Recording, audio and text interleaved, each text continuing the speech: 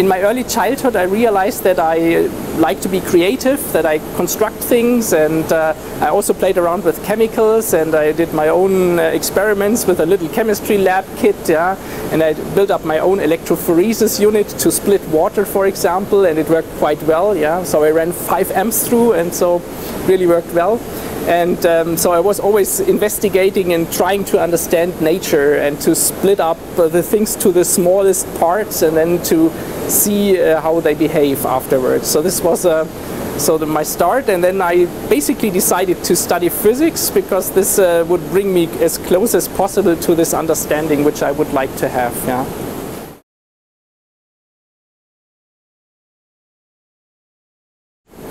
I studied also 1 year abroad in Oxford University, and then I really did some low temperature physics. I developed a detector for to measure the mass of proteins, and there I really realized that I like science and I really like to pursue a scientific career.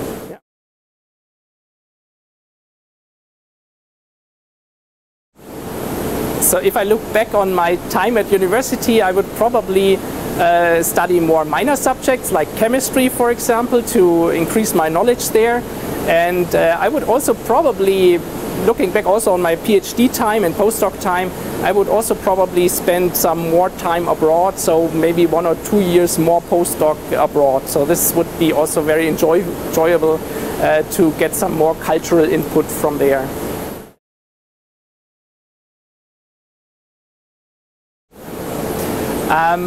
I discovered neutron science very late in my career, I must admit, and I did X-ray scattering, so I did time-resolved X-ray scattering with a time resolution of 100 femtoseconds, and from that, this was the first diffraction experiments in my life, yeah, and from that I thought I could do the same thing with neutrons, yeah, and then I applied for the job here, and then I realized that the best time resolution I could get here was 1 microseconds, because the neutrons are just not pulsed here, and there are so few neutrons, so this is very difficult.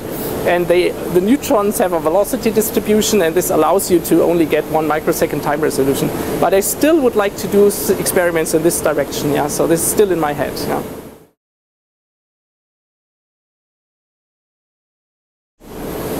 I mean, I enjoy very much the international atmosphere at JCNS, so we have many different researchers from many different countries, and I also enjoy that I can pursue my own science, that I can write grant applications and get in some money for postdocs myself, so I have time for my own ideas.